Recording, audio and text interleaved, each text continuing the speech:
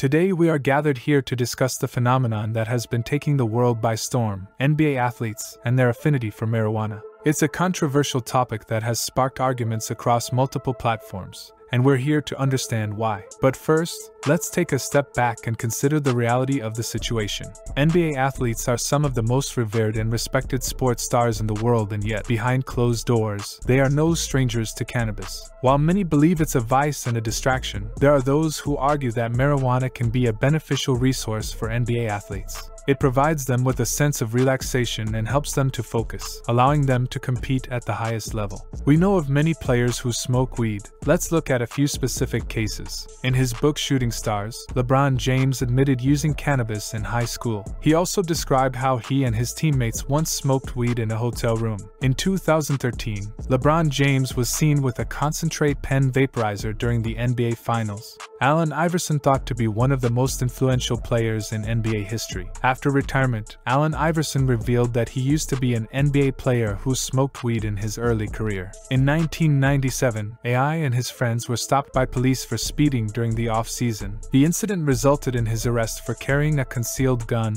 and possessing cannabis. He received a community service sentence. In 2011, Klay Thompson was arrested for possessing cannabis in his car. When asked if he supported recreational use, Thompson responded that marijuana should solely be used for its medical benefits. He believes cannabis is extremely beneficial for those struggling with pain. Carmelo Anthony was cited for cannabis possession at Denver International Airport in 2004. He claimed it belonged to his friend, who later signed an affidavit to affirm this statement. Carmelo Anthony has also been linked to driving under the influence and brawling at games. Kevin Durant once posted a photo of himself smoking on Twitter but later claimed his account was hacked. He recently announced a partnership with an e-commerce marijuana website.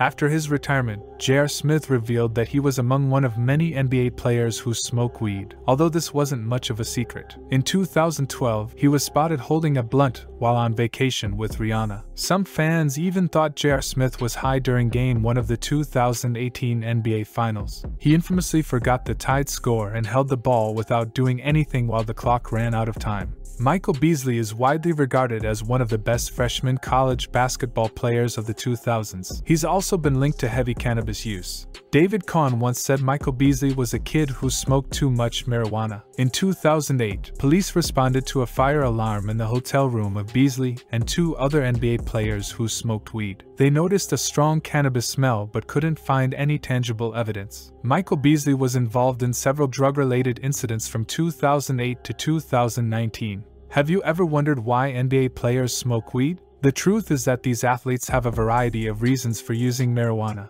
For starters, the rigors of basketball can be physically and mentally draining. Marijuana can help players relax and focus in the moment. In addition, marijuana can be used to manage physical pain. NBA players often experience joint and muscle discomfort due to the physical demands of the game. Cannabis can help reduce inflammation and provide pain relief. Finally, marijuana can help to boost a player's confidence. Many players report feeling more comfortable and secure when taking the court after using cannabis. These are just a few of the reasons why NBA players smoke weed.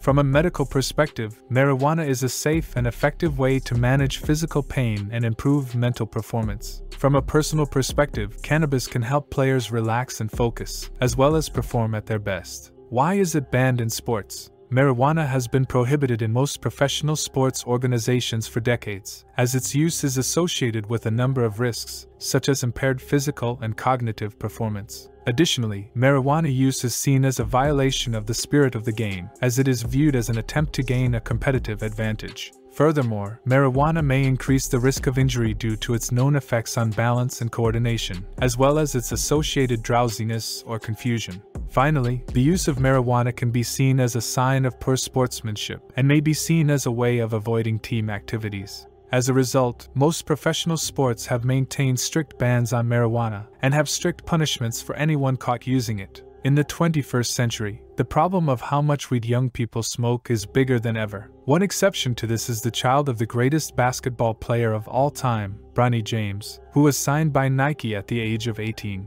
To find out how and why the world's biggest sports brand did it, watch our video on the subject.